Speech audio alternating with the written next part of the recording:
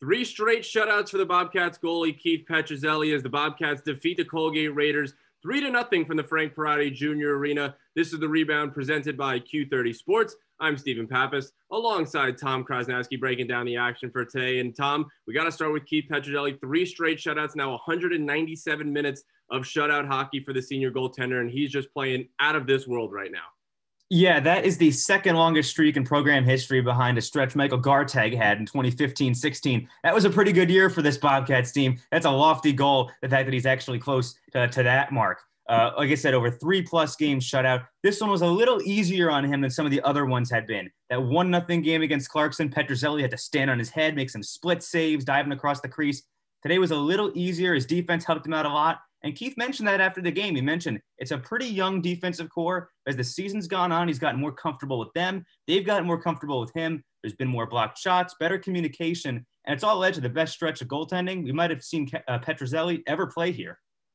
3 goals scored today, all by first years, but Ty Smolanic stole the show really with 2 today. He's now second in the NCAA in goals with 10, and he's just been a phenom since he stepped on the ice in Hamden. He has been 10 goals on the year. He has the ability to score on even strength or on the power play. He's got 7 of his 10 goals at evens today. He does it with snipes. He does it with tips. He does it with passing plays. That first goal, we saw some hand-eye coordination from him, batted that puck down from Rossinen. And the second goal of the day, which is the great tic-tac-toe passing play, and he put it in after an assist from Tufto. And Ty was very quick to compliment his teammates after the game, too. I mean, he shares a line with Van Ness and Tufto.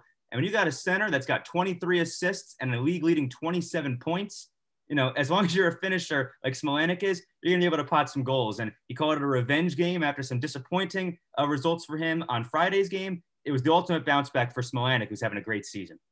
Well, the final set against Clarkson starts next weekend, a big 3 games as the Bobcats play Friday, Saturday, and Sunday up in Potsdam. This has been The Rebound presented by Q30 Sports.